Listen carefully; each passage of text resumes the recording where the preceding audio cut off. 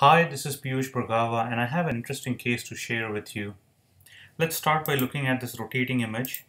This is from a gallium-68 dotatate PET-CT in a patient with metastatic neuroendocrine tumor, and there is disease in the abdomen. We see several foci of increased uptake, a focus in the mid-chest and a focus in the lower neck. The focus in the lower neck corresponds to this left supraclavicular lymph node, which is also called a Virchows node. Virchows node is a left supraclavicular lymph node located at the junction of the thoracic duct and the left subclavian vein. Various malignancies such as lung cancer, head and neck, breast, esophageal, gastric, pancreatic, gynecologic, and prostate cancers have a propensity to metastasize to this lymph node. Troisier sign is the name given to left-sided supraclavicular lymphadenopathy, which is highly suggestive of an abdominal malignancy.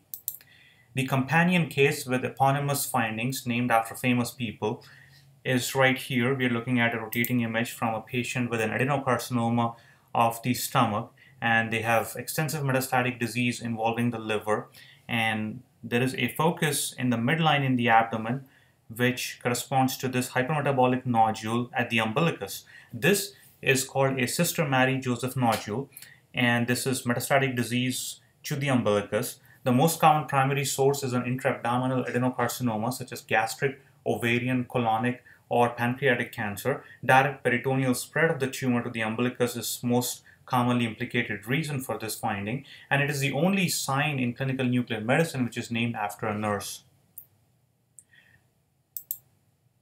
Another companion case is shown here, where on the FDG PET-CT images we see a focus of hypermetabolism corresponding to this finding in the midline nasopharynx. This finding is not very clearly seen on the CT. It's hard to say whether this is a cystic or a solid lesion, but this finding is consistent with a Tornwaldt cyst. Tornwaldt cysts are common incidental benign midline nasopharyngeal mucosal cysts. And on this slide, we have a CT transaxial image showing a cystic lesion in the midline.